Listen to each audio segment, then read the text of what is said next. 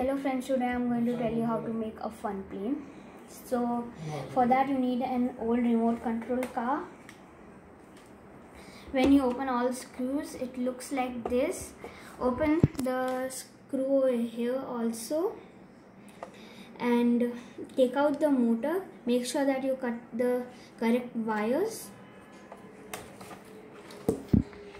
Then when you take out the motor, it looks like this. I put tape over here to make the wires over there. So you need a AA battery and fit it. Now the spins.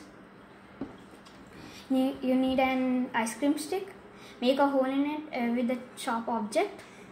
Take help of adult to make the hole in the center and fit it like this. Now I am going to put it. Let's spin. So now the spins.